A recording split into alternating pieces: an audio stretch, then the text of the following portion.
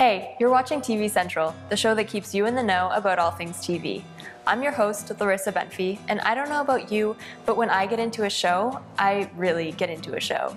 I'm talking epic sessions of binge-watching episodes, and sometimes even entire seasons, in one sitting. And while this isn't something I'm overly proud to admit, I am happy to say that I know I'm not alone.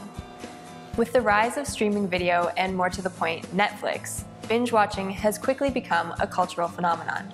On today's episode, we're taking a look at the company that made binge-watching socially acceptable and discussing some of the top contenders for most binge-watchable TV shows of all time. That's all coming up next on TV Central.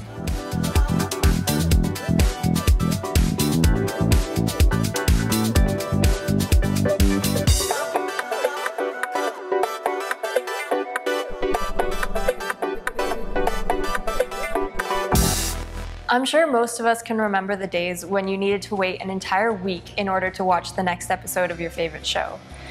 And the possibility that you might miss an episode was practically catastrophic. Of course, since PVR and online streaming came along, the more archaic approaches to TV watching are slowly disappearing, and a whole new viewing style is taking over. Not only are we no longer missing episodes, but we, the audience, get to dictate the pace at which we watch our favorite shows. And that is where binge-watching enters the scene. Arguably, binge-watching has been around since the dawn of the DVD box set. Back when people still flocked to stores like Blockbuster or Walmart to rent or buy DVDs, you could grab older seasons of your favorite show and save them for a rainy day. And on that rainy day, you would suddenly find yourself 8 episodes in and wondering where the time went. But in 2013, Netflix took binge-watching to a whole new level. It's one thing to buy an older season of your favorite TV show while waiting for the next season to come out. It's another thing entirely to have the newest season released all at once, giving you access to every gripping episode right away. And that's exactly what Netflix did. On February 1st, 2013, Netflix, the company known for supplying other studios' movies and TV shows to the general public for over a decade, finally released its own original program in the form of an American political drama television series called House of Cards. Unlike every TV show before it, though, House of Cards released all 13 episodes of its first season on the same day. But of course, Netflix didn't make such a mind-blowing decision without doing a little research first. According to the chief content officer of Netflix, Ted Sarandos, their viewing data showed that the majority of streamers would actually prefer to have a whole season of a show available to watch at their own pace. So Netflix decided to give their viewers exactly what they wanted, plain and simple. Only a few months later, in May 2013, Netflix released 15 new episodes of the cult classic Arrested Development, making up its eagerly anticipated 4th season. And 2 months after that, in July, another Netflix original series premiered, Orange is the New Black. With their 2 biggest original series both being renewed for second seasons, on top of receiving rave reviews and in some cases Golden Globes, Netflix's model is definitely working for them. But perhaps even more importantly, they have helped to usher in a new era where binge-watching is no longer only acceptable on sick days, but rather something that viewers do often and proudly.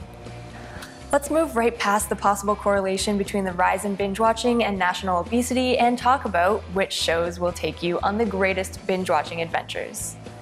Thanks to a vast array of old and new TV shows available on Netflix, we don't actually have to limit this list to shows that are currently on the air. But that's not to say that there aren't some great ones. I'd say story is the first qualification needed to make a show binge-watchable. If there isn't a compelling story, there isn't much of a reason to keep watching. The shows that have some form of story arc over the course of a season usually capture my attention more than those that don't. Take 24, for example. The show lasted 8 seasons and kept viewers on their toes throughout every single episode. Now that's the type of show I'd binge watch any day, regardless of whether I wanted to or not, I'm sure. After 8 unforgettable seasons, these people need to be stopped. They need to be held accountable. How will it all end? I'm gonna finish what I started. The 24 series finale. Great characters are another pull. Characters that you love to hate and hate to love can bring you back episode after episode. And if any show has gotten their characters down, it's Arrested Development.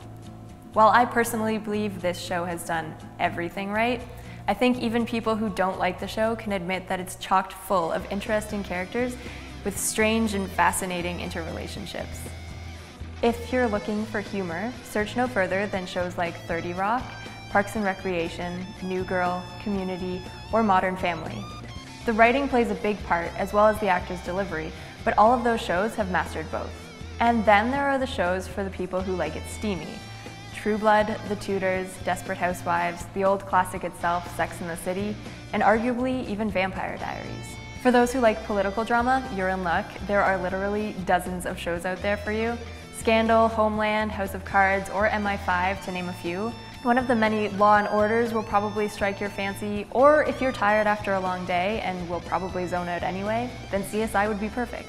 And then, of course, if you want to see what all the fuss is about, set aside a few hours this weekend to start binging on Game of Thrones, which combines a lot of the qualities already mentioned.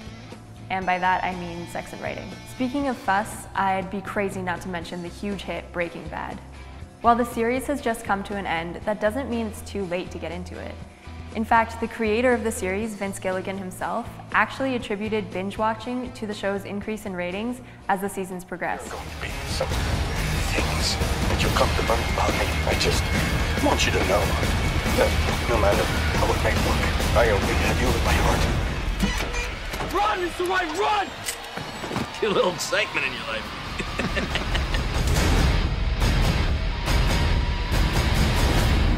Something. So it seems the binge-watching phenomenon may not actually be a phenomenon, but the way of the future.